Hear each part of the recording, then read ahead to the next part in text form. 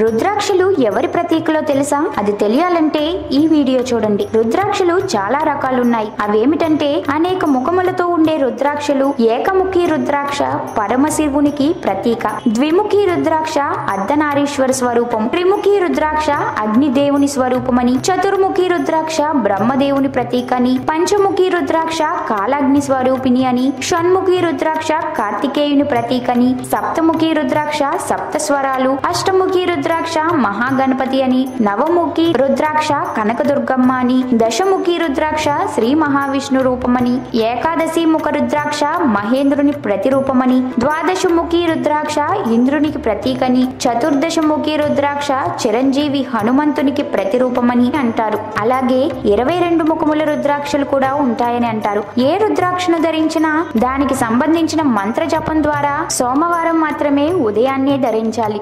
మీకు ఈ వీడియో నచ్చితే లైక్ చేయండి, షేర్ చేయండి. మరిన్ని అప్డేట్స్ కోసం మా ఛానల్ని సబ్స్క్రైబ్ చేయండి.